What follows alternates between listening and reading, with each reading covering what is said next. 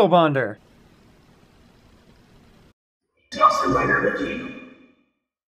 Hey YouTube, Dawson Rider here with another retro review. This time we're actually diving into the world of Beetleborgs, hoping to check more of these things out because I've recently dug into my old collection, so we'll see what you guys think if you like these videos. I also hope you enjoyed my super cheesy intro that I somehow couldn't resist doing. But anyway, this is a review for the original Beetle Bonder from Big Bad Beetleborgs, the first season, representing the transformation device for, you know, the red, blue, and green Beetleborgs, the, was it Striker, Hunter, and Stinger Beetleborgs? Anyway, so let's go ahead and take a look at it. Right now I have it in the mode for blue, was it Striker Borg? Blue Striker? I'm an expert, guys. I'm an expert reviewer who knows all the names.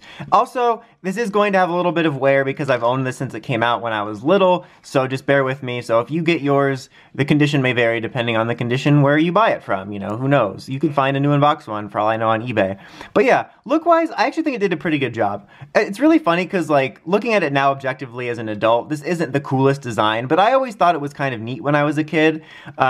But in terms of show accuracy, it's not bad, and it's honestly not too bad of a size. This is one of the rare items that I can actually remember it feeling a little bit bigger when I was little, and feeling more like the show in that sense, compared to, I always mention, like, Power Rangers roleplay toys, you know, always felt small even when I was a kid. But even now as an adult, this is a pretty solid size for like a transformation device, and I think it looks pretty show accurate. They have a really nice silver paint here that's not like a dull gray. It actually kind of shines a little bit. The camera actually makes it even look a little bit better than it does in person. But yeah, I think it captures the look of the show pretty well.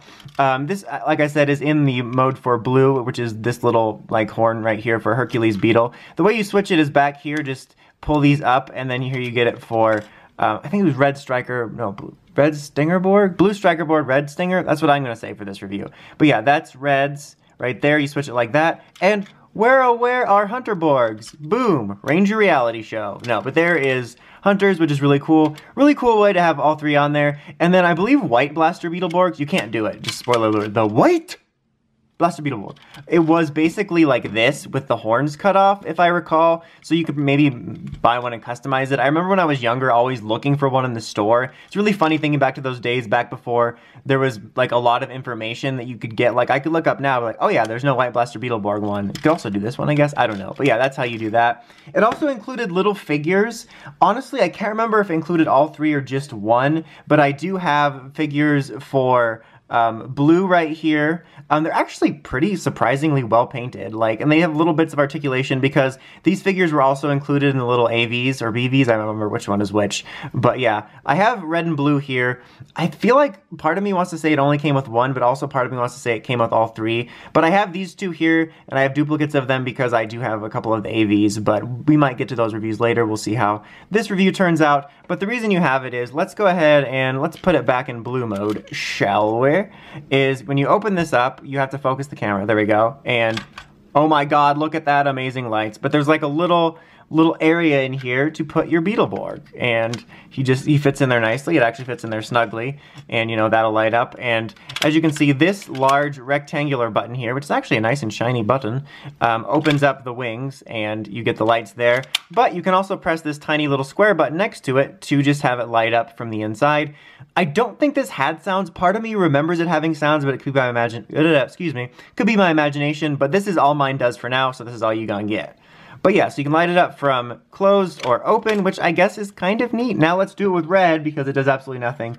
It's not like the toys of modern, guys, where you have different sounds for everything and you gotta buy DLC packs for more, basically. Physical DLC, Ranger keys, all that. These were the original Ranger keys. They did it before it was cool. But yeah, and it's really funny because I didn't know this till years later, but this mechanism here with like the little guy in it is from b-figher, where the show's source footage comes from. I always remembered like being little and thinking, this is kind of a neat inclusion, but it makes no sense for the way they transform in the show. Because in the show, they literally just call for the Beetle Bonder and then hold it up, and then they're like, Beetleborgs, and then like you get like the comic stuff.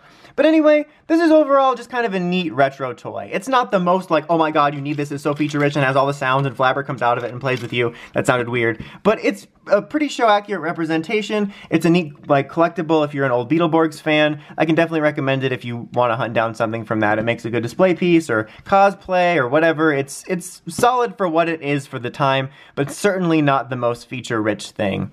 Anyway, until next time, don't forget to like, comment, subscribe, and don't forget to hit the notification bell so you can see all my retro reviews and other crazy videos. Till next time, Dawson Rider, signing out.